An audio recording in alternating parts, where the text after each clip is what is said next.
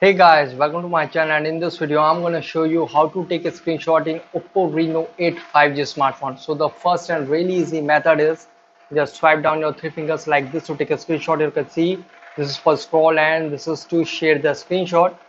So just slide down your three fingers like this to take a screenshot really quickly. You can see just slide down your three fingers like this to take a screenshot quickly, and the other method is just press and hold the volume down and power key together like this to take a screenshot. You can see this is also a really fast and easy method. You can just press and hold the volume down and power key together like this.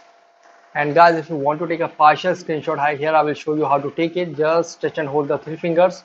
Okay, now after the area selection, release the finger and you can see you have also circular, free and rectangular selection over there available. You can see select and tap over there to save the partial screenshot.